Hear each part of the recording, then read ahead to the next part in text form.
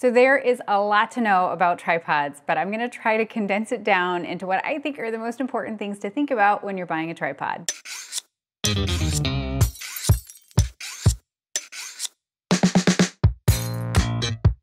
What's shakin' bacon? I'm Joni Simon. Welcome to my studio. This is where I do food photography, and the goal here is to improve your food photography skills so you can feel confident behind the camera. Today we're talking all about tripods. This video has been a long time coming because I get a lot of questions about tripods. Now, like recommending a camera, there's not necessarily like one perfect camera for everybody. There's not one perfect tripod for everybody because really it's based on your needs and the things that are important to you and the work that you do. But before we dig into the details of tripods, I'm excited to share with you that today's video is sponsored by Skillshare. Skillshare is an online learning community with thousands of inspiring classes for creative and curious people. Explore new skills, develop existing interests, and get lost in creativity. Now, I get messages all the time asking for help with things like, how do I get started in Photoshop? Or how do you edit videos in Premiere? Or things like, I like food photography, but I also want to shoot portraits. Well, Skillshare has tons of quality classes just for you. One of my favorites is the DIY product photography with Daniel and Rachel of Mango Street. Now, their lessons include everything from planning the shoot to styling and lighting, tons of demos, and it's not just a head talking to a screen. And I love that it's applicable for both DSLR and phone shooters alike. So whether you're looking to fend off boredom, focus on self-care through creativity, or join a similarly creative community, Skillshare is the place to keep you learning. And what's awesome is that the first 1,000 people to click the link in the description box below will get a free trial of Skillshare Premium membership. And then after that, it's only about $10 a month. So thank you so much to Skillshare for sponsoring this video. Let's talk about tripods. So I'm gonna walk you through some of the things that I think are just important to know and to consider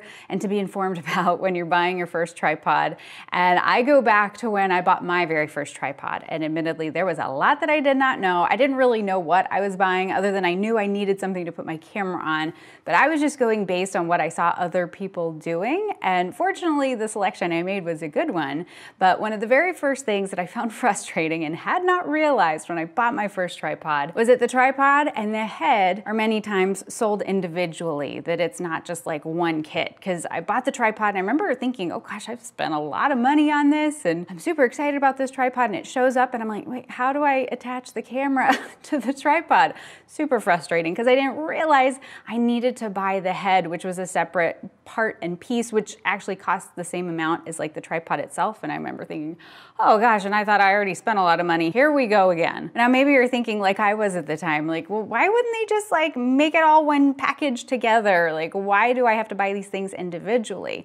And it's actually for a really good reason. And that reason is the fact that the head is very specific to the kind of photographer and the kind of work that you do, that you're gonna want a particular head based on the way that you like to work and the needs that you have. Now, as far as heads go, there's tons of different kinds and styles out there, again, depending on what you need, but there's the three main categories that you'll most frequently see. You've got the pan and tilt head, you've got the ball head, and then we've got a geared head. So as far as the pan and tilt head, this was actually the very first tripod that I owned, which was super cheap, super flimsy. That thing only lasted me like 6 months until it was like trashed. But it has these little arms that you can adjust to adjust the different axis of the camera. So if you want to move the camera horizontally, that you release the one arm and it loosens it up so that you can move it horizontally. Or then if you want to move it vertically, then you loosen up another arm. And so you're kind of working the different axes based on these different arms. So then there's the ball head, which is my preferred style of tripod head, where you have a ball and it's inside this little housing, and then you have some sort of knob or some sort of way to tighten that ball into place, and then you can loosen the knob to move things around. This offers a lot of flexibility to kind of move on the fly and move quickly. Now, when I look at my little to-go travel tripod, which is really nice and compact, it just has this simple little knob which I can release the ball and move the camera as I want. I can kind of tilt it on an angle, I can tilt it forward, backward, all sorts of directions. If I want to change the orientation of the camera, then I can just slip it into this little piece here on the side. So this is great for, you know, just when I'm on the go go and I need something shotgun and simple and, you know, just need to be able to travel with. It goes in this nice little pouch. This, though, I would not recommend for most food photography. This is going to be something that you're going to see a lot of backpackers or outdoorsy people. Certainly if you're out hiking a lot or having adventures, this is a great little compact tripod. As far as my preferred style of ball head is a pistol grip. And the reason that I bought this was kind of the very first like real tripod head I bought. I saw another photographer using it and they let me play around with it. I'm like, oh my gosh, this is so much easier, because instead of having to like release a little gear or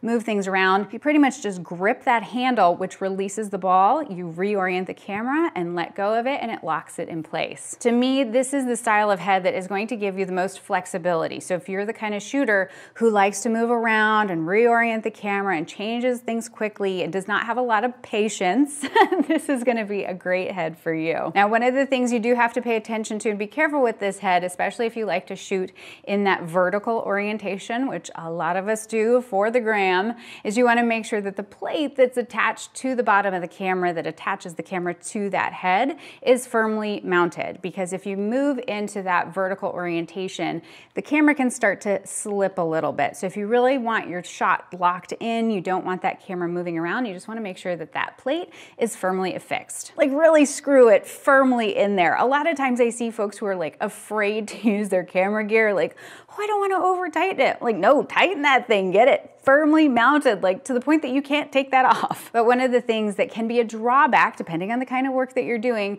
to working with a ball head is that it is not a terribly precise method in terms of that tripod head. Whereas those folks who are architectural photographers, product photographers, 100% they're gonna love a geared head. Now, I've tried personally using a geared head before and I found it utterly frustrating because, again, no patience. But people who have patience love these because you can make really refined adjustments and movements by turning each of the gears, again, kind of working on that axis concept, that we can adjust the position of the camera, and we can do it in a very measured way. So I equate this to just like the idea of, are you a cook or are you a baker? Because a baker is very precise, very calculated, precision is the key, whereas a cook is a little throw of this, a little bit of that, and that's much more what I am. So pistol grip is more of a cook, a geared head is much more of a baker. Now, what I would recommend, because certainly these heads and these tripods in general, I do recommend going and spending some good money to get a quality one, because like I mentioned, that very first one I had, it was trashed within just a couple of months, whereas a good quality tripod will last you years and years. But knowing that this is a significant investment then, and not being necessarily sure if you'd prefer a ball head or if you'd be okay with a geared head or what's most important to you, is check out your local camera store. If you can go play with things in person and test it out, that's just gonna really help you in deciding what is gonna serve you best. But now maybe something I should have mentioned earlier in the video is like, why is a tripod important? Why is this something that I emphasize so much? And I know for me personally, when I was shooting in natural light and I got my first tripod, that really set me free, because even if I was in a lower lighting situation, so it was kind of darker in the space, or I didn't have a lot of light coming through the window because it was the end of the day or it was super cloudy or whatever, is that we can really utilize those slower shutter speeds in order to balance our exposure instead of dipping into our ISO. So for me, that was just like mind-blowing and really like game-changing. But then too, you know, I know there's plenty of folks out there who love to be a freehand shooter, that you feel like that really helps you to connect with the scene and get some really interesting perspectives on the scene and sort of explore it. But one of the things that I did find so enjoyable when I moved to working on a tripod was being able to compose based on knowing where the frame was. That instead of setting up the scene and then finding the framing, is that setting the framing ahead of time and then composing the scene by utilizing tethering with a live view mode, that this really just helps to create an intentional composition. And I know that that became a lot of fun for me as well. But now to backtrack just a little bit to something I mentioned, kind of glossed over, and maybe you were thinking, whoa, let's stop and let's talk more about this. What is a quick release plate?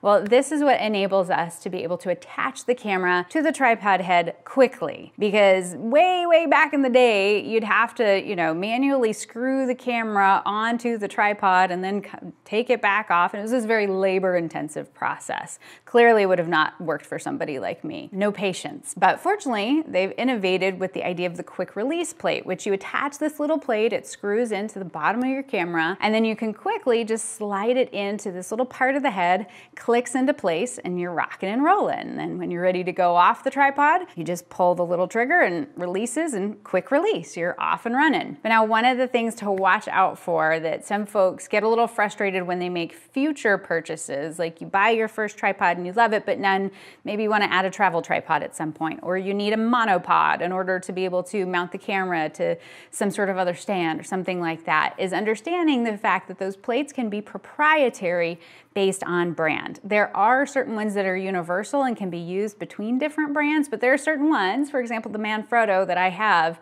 it's to be used with the Manfrotto heads. So that quick release plate only works with Manfrotto heads. That if all of a sudden I popped a Vanguard plate on the bottom of that camera, it would not fit in my Manfrotto heads. So just something to think about in terms of your future purchases, to know that you want to keep those plates consistent. All right, so then the next thing, the kind of really important thing to think about and to make a decision about, and again, I am not here to tell anybody what they should do or what's going to be most important to you, but the thing you got to think about is how high your tripod goes and how high you need it to go. So we don't necessarily need super high tripods in the food photography realm, because most of our projects, most of our photos are happening at tabletop height. So a tripod that goes up to 65 inches in general will be a tall enough one to do most tabletop photography. But where things get tricky, and what you got to really think about in terms of the height of your tripod and the kind of work that you do and the setup and where you're shooting and what's important to you, is the idea of being able to take the camera overhead and shoot from the overhead perspective, that top-down flat lay perspective. So there are plenty of tripods out there, like my M055, that have the ability for an articulating arm, that the central column comes up, that you can reorient it and have it then go overhead so that you're shooting top down. And I remember when I bought this tripod thinking, oh, it's great, I can do this for all my overhead shots, but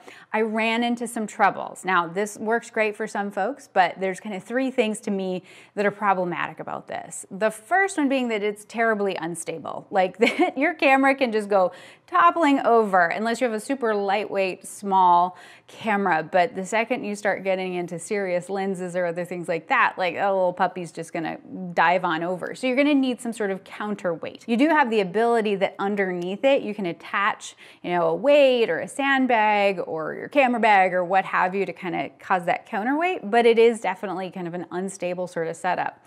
But even more so than that, I found a lot of times that I had a hard time composing this scene, that if I wanted that like wider overhead table shot, that the legs would be visible in the scene, that I couldn't get the orientation of everything put together in such a way that I would have the freedom of the wide perspective that I wanted in terms of that angle of view without getting the legs in it. The other thing too being that if I wanted to work on a tabletop, that I'd have to work on a big enough table for the legs to fit. Like my 2x3 backdrops that I usually work with aren't wide enough in order to accommodate the legs of the tripod. So that became complicated too, and then you're shooting on the floor, and I'm too old to be shooting on the floor. Maybe 10 years ago, okay, but not now. I'm too old for that. So we work at tabletop height. So then that's when you start to think about, okay, maybe I need a tripod that can go really, really high and I can add a lateral arm to it, which a ton of food photographers do. That you get all that height that you need and also some added stability, because usually a lot of times those tripods that can go higher are gonna have just more physical weight to them. I'm not saying though that you shouldn't also then in those situations consider some sort of counterweight or some sort of sandbag to help anchor that. Again, we don't wanna see our beautiful cameras go flying to the ground because we don't have a stable tripod set up. But so then as a segue kind of into this topic of stability, that stability is paramount. When it comes to buying a tripod, we want to make sure that that tripod is going to be very stable underneath whatever camera and lenses that we're using. Because I know for me, whatever is going to be holding my camera for me, if I'm not holding it, I want to make sure whatever is going to be strong enough to do so. And so when you look at the specs of both the tripod as well as the head, you want to pay attention to the payload, the idea of what is the maximum recommended weight for that setup to be stable. And there's going to be a separate payload for the tripod and a separate one for the head. Whichever one is lower is going to be the total payload that you can load up that combination together. Say for example, we have a 20-pound payload on the tripod and then we have a 12-pound on the head.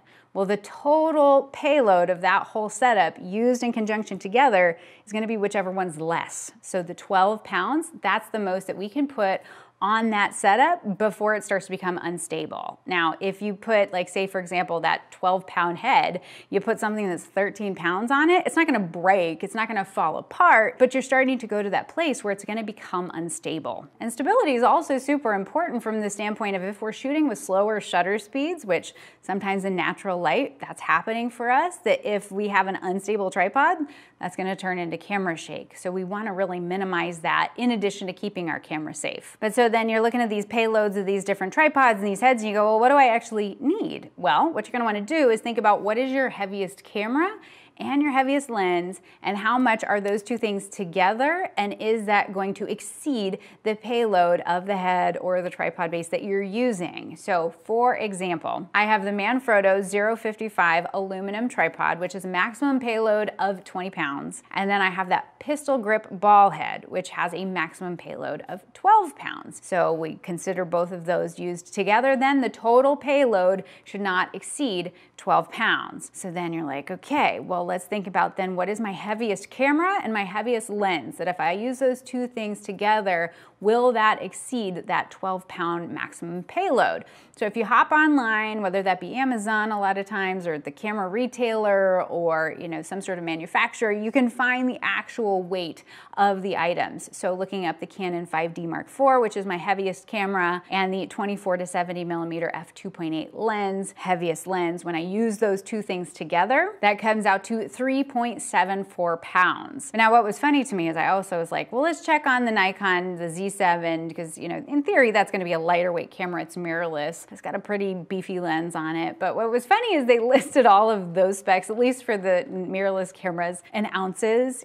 Sometimes I think, like, are they trying to make it seem like it weighs less? Because ultimately it's only a couple ounces less in comparison to the 5D Mark IV, but whatever. Either way, my biggest camera with my biggest lens used together is significantly less than the payload of that tripod head. So I know I'm good to go. I'm not gonna have a problem. So before you hit that purchase button, just double check, make sure that what you're buying is going to be strong enough to support the camera and the lenses that you have, or your future camera and lens purchases. Now, one super nifty thing that I had not noticed, I don't know why, again, I am not necessarily the most observant person, but one thing that somebody pointed out to me and I was like, oh my gosh, that's really helpful, is that there is actually a little level in most tripods. I don't think I've owned a tripod that doesn't have one, so that we can ensure that once we've got that tripod position, that it's perfectly level. Super helpful. And now circling back around to the idea of stability, that certainly making a purchase of a tripod that is going to be properly stable for the work that you're doing is super important. But then once we get that tripod, whenever possible, setting it up in a way that is going to maximize the stability. So of course we talked about sandbags and counterweights, things like that, but then an additional measure that you can take is there's going to be plenty of times when you don't need the tripod fully extended, right? You don't necessarily need the legs fully extended and then that center column fully raised. That whenever possible is don't rely on the central column for your height. Rely on the legs for that. Because when we can, it's nice to keep the camera at kind of that lower center of gravity toward the chassis so that it just creates more stability. This is especially going to be helpful if you're, again, shooting with those slower shutter speeds, that if that center column starts to raise, that can just kind of add some additional instability to the whole setup.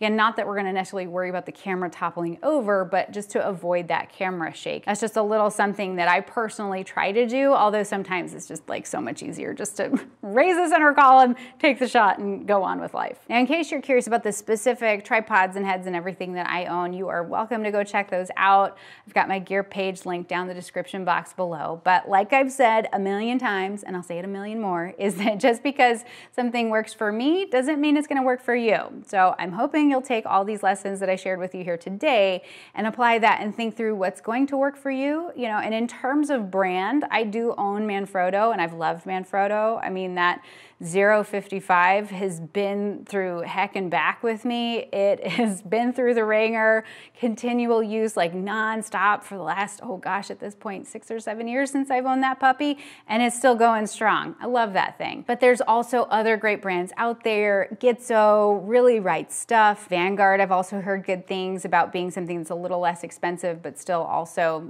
gonna be quality.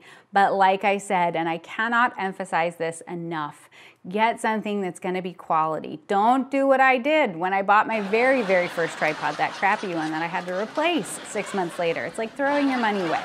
Get something that's quality so that it's gonna last you for years in the future. But I think that's it. I think we covered most of the major bases. I do have some additional resources, like if you wanna go even further down the rabbit hole and get even nerdier on tripods, I've got some helpful articles linked below. But with that, I hope you have a fantastic day. You stay out of trouble, and I'll see you soon, okay? Bye.